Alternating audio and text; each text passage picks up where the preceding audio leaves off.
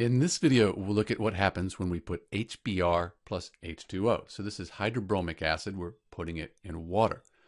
The thing you need to know about hydrobromic acid is that it's a strong acid, and that's really just something you have to memorize. So here's a table of strong acids and strong bases, and we can see hydrobromic acid, HBr, right here. That's a strong acid. So since it's a strong acid, that means it's going to break apart into its ions. It's going to dissociate completely. So we need to look at the charge on the hydrogen and the bromine.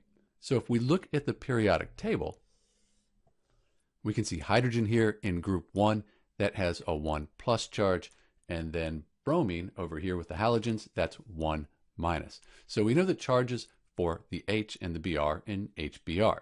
So now we can add it to the water and see what happens.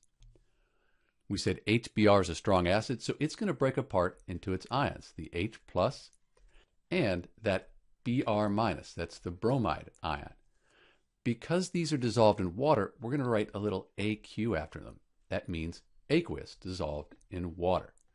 Sometimes you'll see people write H2O above the arrow. That's okay as well. But since we have aqueous, we've already kind of said that it's dissolved in water. So this is what happens when we put HBr plus H2O. Note that sometimes this H plus here, it's written as H3O plus. This is the hydronium ion.